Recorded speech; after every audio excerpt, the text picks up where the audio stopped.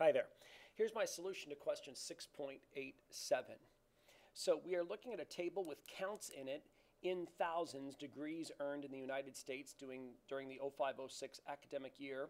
They are classified by the degree level, bachelor's, master's, professional, doctorate, and then the gender of the degree recipient, female and male.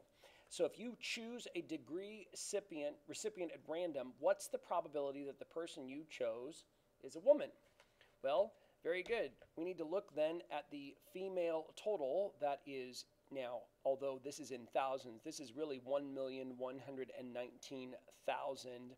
I'm not going to describe it in terms of thousands anymore. I'm just going to describe it in terms of the counts you see in the table. So that probability in part A, we have a total of 1,119 compared to the table total of 1,944. That's it. Part B, what is the conditional probability that you choose a woman given that the person chosen received a professional degree? So look at this really carefully. The condition is a professional degree. So I'll write it this way, prof degree. So the probability that I'm interested in, though, is the probability of a woman given that the degree was a professional degree to start with. So I'm only going to look at the professional degree column.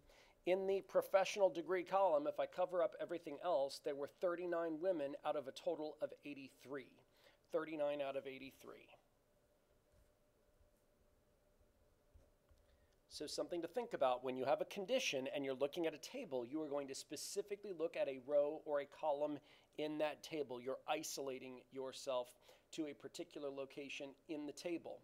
So lastly, part C, are the events choose a woman and choose a professional degree recipient independent? Well, up here in part A, what we found was the probability of choosing a woman. So let's round that.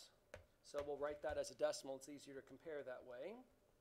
So as a decimal, that looks like it's about 0.576. And here as a decimal, the 39 out of the 83. So that's 0.470. So are these independent, and how do I know? So the answer is no. These are not independent.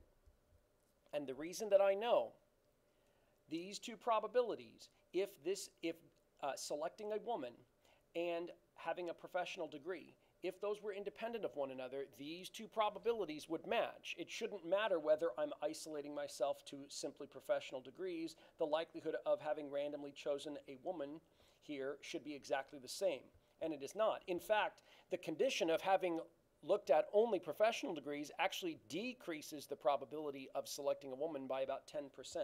So the simplest way to put this is no, because the probability of a woman is not the same as the probability of selecting a woman under the condition that we are looking at a professional degree.